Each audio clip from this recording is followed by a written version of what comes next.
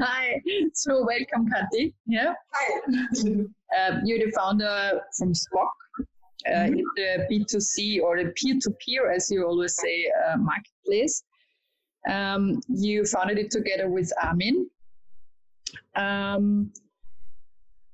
What was the first idea? So the first idea was to provide users with a free platform where they can easily sell their own used things and discover new things in their area just by browsing through in a very lovely way. And we wanted to bring this experience to their mobile phones, just right into their pocket. And it turned out to be then one of the biggest and fastest growing mobile first marketplaces in Europe and in the world. Oh, that's amazing. So when was it? So Shpock, we launched in autumn 2012. Wow. And it's still ongoing. And I remember it was the first marketplace, not just mobile, but with really local content. Yeah.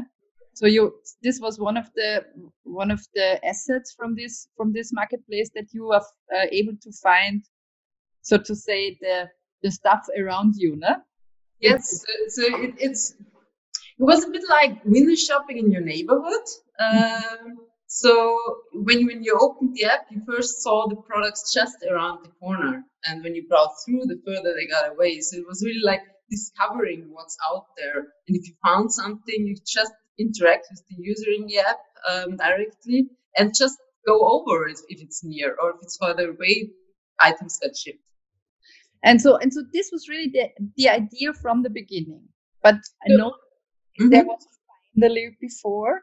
Yeah. Yes. Yeah. So this was the idea for Shpock from the beginning, but the company started out with something different. Finally, it was a social product recommendation platform for consumer electronics, where users get recommendations, personal recommendations for what's the right notebook for them or the right DSLR camera without having a vast technical knowledge.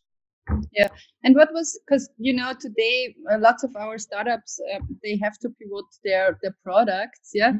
How did this work out? Was it like you said it's not working, or maybe we have now a better idea, or how was this process? Yeah.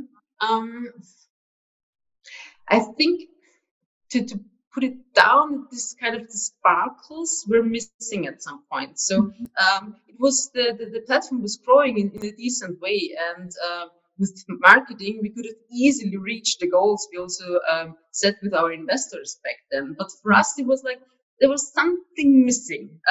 Somehow these sparkles where users are really getting fully into it, and have the result that we would personally expect if we were doing something. So we knew we should do something different. And then also found out that finally we developed everything in a way up front. So we made a big plan up front. Then we developed the platform for 8 months. I mean, startup time, that's quite a lot of time. And then when we went on the market, we found out that people were using out of the 10 features, just 5 features, and 5 others were missing. But for you as a founder, it was more a gut feeling to change the product. Yeah. It was, I think it was looking at the user behavior and not being satisfied ourselves, and not being satisfied with, yes, we can fulfill the milestones we set with the investors. That was not enough for us. Yeah. So we didn't want to go this fast. We wanted to do something that really has an impact, that has a big impact, that has a big meaning. So what was there any kind of person or another startup or maybe an investor or somebody who really inspired you to do this? Yeah. I think there are a couple of things. So the first is, with our first ideas, Armin and I inspired us. The second thing was product-wise, like the old schoolness from the existing platforms. We just left so much room to do something better and to provide the user with a better solution. Then personally thinking, I did my PhD thesis in the area of crowdsourcing, and while doing my research there, I also came across a lot of business models that used user innovation. So that included users in the product development process. And there I saw a lot of businesses, and we were quite impressed how they build up their businesses. And I think another thing that somehow inspired me, or kind of made, for me personally, this tipping point was, I always had a lot of ideas, how to make things better, how to improve things. But I never wanted to have my own company, to go this path. As I knew it's very hard to do, and the chances that you succeed are very low. But still, I always had those ideas. And then I once came across a lecture at university where founders and top managers were talking about from their aus dem Nähkästchen erzählen, as you would say in German. So they're really telling their personal stories, their life stories, and how they ended up where they are. And that was a moment where I realized it's hard to do something on your own, but it's not impossible. And understanding this, that it's not impossible, made for me this switch where I said, okay, let's fuck it, just try it. How would you define success in this journey? Is it really the little stories from the customers? And you've been market leader in many markets in UK, in the DACH region. Yeah. What was your success? It's a very broad question for me in a way. So I think success in general for me is making something with impact.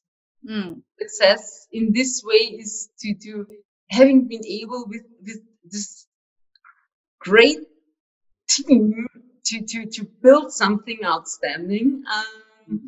And in a more technical thing, I think it's setting your goals, adjusting them if it's the best strategy to adjust them, and then fulfilling or overachieving them. So what was the most important thing in the product? Was it the content, the local content, the other users, UI, UX? What was the most important thing? Yeah, I know it's hard to say. Yeah, it's always a good mixture of it. Maybe if you would say it now. I think actually all three of those things that you mentioned. So the product, the UI, UX, it was so easy. It was, I remember instantly. Yes, you remember. Just take it out, picture, and it's out. Yeah, just love the way to browse through. That was one of the things. So you the user didn't have to think. You can just use the product in a very easy way. Then the localness, that you have those close connections, that you saw things, that it was an experience to browse through. And in the end, the third thing was the community. So I remember users from the beginning telling us when they browsed through the app, and one girl was telling me that she was looking for a snowboard for herself. And then her boyfriend asked her, hey, can you also find me one? She found another one. And then a friend of theirs asked her again, hey, can you please find me also one? So she got 3 snowboards in the end. And while this, I think she got a couple of handbags and some other stuff because she just found them there. Or some other users who told us, one guy told us he was buying drums on the platform, and he picked it up from another user, and they got into a discussion. And in the end, they started a jam session. So they were sitting together and playing together for a couple of hours. And there are so many such lovely stories that happened there over the years, over the time, that really made second-hand selling a bit of a different, gave it a bit of a different flavor. From your perspective, what were the main parts in the company culture? So I guess this leading by example, and all the passion we brought into, but not just us. I mean, many people in the team, if not all of them. That was a big part. This sticking together. It was never about an I. It's always about what we can do. So like this supporting each other. As I said, we were always the last out of the office, but we always tried to help. So if there were some issues, someone was struggling with something, we tried to help. And if we couldn't do anything content-wise, then at least we could bring a cup of coffee or a can of Coke. So that was a very crucial part. Then I think that you have a clear focus and goals so that everyone knows why are we doing this, that it matters. Everyone knows why am I here? So why am I important? I'm deeply convinced that every single one in the team, as when I've been there, was really important. And you said it was so important to give the right information in the right moment. So I'm sure that the onboarding process was a main part in the company too, no? Yeah. So I mean, it all started before, so not just the onboarding, but the hiring process, where it's really important to pick the right people for the team that also fit to the team. So we when hiring someone, in the end, before making the final decision, it was always the small team around where this new person would be that had the final saying. So if someone in the team said no, it would have been a no, and we couldn't convince the person otherwise. It would have been a no. So it was always making sure that you have people that also fit together right from the beginning. And then yes, onboarding was I think the first 4 weeks to make them count. That's quite important. So really give the responsibility from the beginning, help them get on in speed. We had a buddy system. So where there was someone not from your immediate team, but someone else from the company to share, so that you get more into everything. You get different views of things also. We had this kind of new introduction. So where Armin was telling a little bit about the story, how we developed until that day, where they learned all the small things in a very personal way. That was also quite important for the culture. And so how did you react when someone made a mistake? You have a saying like, if mistakes don't happen, you're not fast enough. Yes. So, it's just part of the course. Ideally, you don't make the same mistake twice, so you learn from it. But in the end, it's you want to achieve something. You have some goals, and you have some things you want to create, and that's the thing that matters. And sometimes the path is more directly, and sometimes it's more like this. In the end, it's you want to achieve it, and that's the thing that matters. Yeah. How did you offer employees learning opportunities? First, I don't like the word employees. That's some personal thing. You said this to me. I think this is somehow something that creates somehow a separation, which is totally nonsense, and gives away some kind of removes responsibility, which is also totally nonsense. So it doesn't make sense. It's a team. It's a team where you can do something. So colleagues, yes, and for the learning experience. So the one is, I think, is really being responsible from day one on, from the beginning on. Then it's a lot of learning on the job, having the people in your smaller teams providing you very quickly with the information that you need to get up to start, helping each other out there.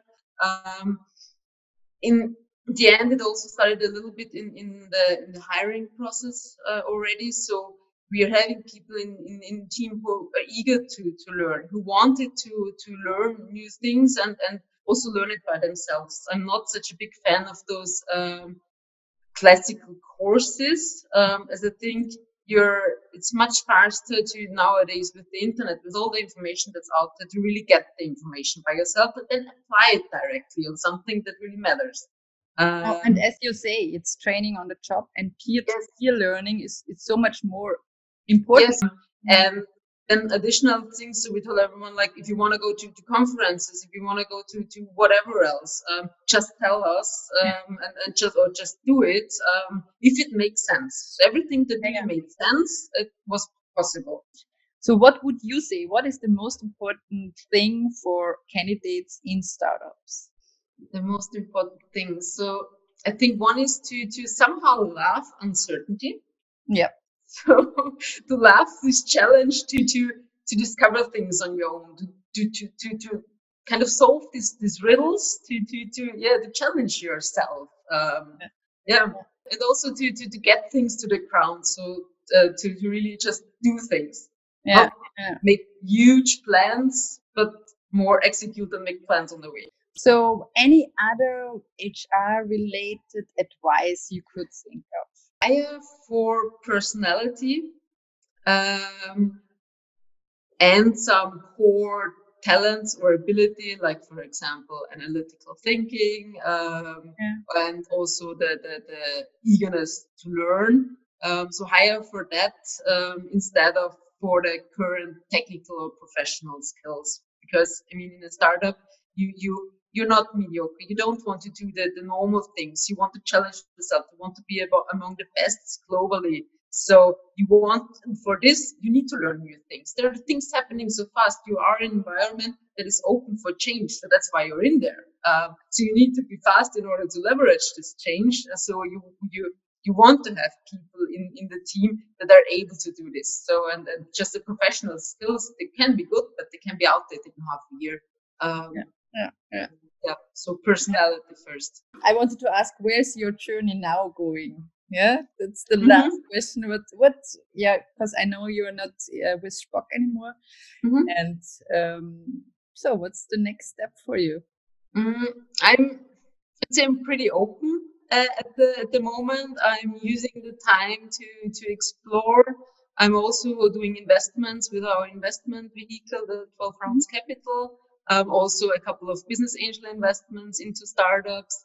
And yeah, then let's see. I mean, I don't have it on my map at the moment, but if something comes up that really excites me, maybe at the time to get into the startup roller coaster again. Never say never. So we're now in the last part, and we always do at the end a kind of complete sentence. Yeah. So your business was? Our business was the start of a new area in second-hand marketplaces. Yeah, nice. The superpower you wish you had is? Understanding the markets and the market and its opportunity at hand way better right from the beginning. Yeah, I would love to have this too. You would like to know more about China. If money wasn't an issue, you would? If money wasn't an issue, if money really wasn't an issue, I would create a world to have a clean environment, to have no poverty, to have no hunger, to have no violence, to still give people the opportunity to grow, to learn, to develop, to achieve their goals. To just make it a really nice place to live in. I think something more at hand, I would provide every child, or let's say every late teenager or young adult, with an opportunity to travel. So, for example, in Europe, give them Interrail ticket or let them earn an Interrail ticket, and to find their way with the low budget through multiple countries, and in the end, I think that would help to make people more open-minded, to see that it's somehow a bit different but the same everywhere, and to then flourish even more. Okay, so thank you so much. Thank you for having me, and it was lovely chatting with you. Hear you soon.